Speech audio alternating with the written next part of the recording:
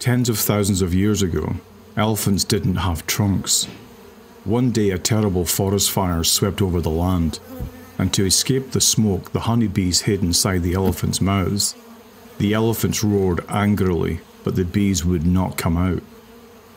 The elephants blew so hard, their mouths stretched out into trunks. In desperation, the elephants breathed in the stinging smoke of the fire, and the bees finally buzzed off.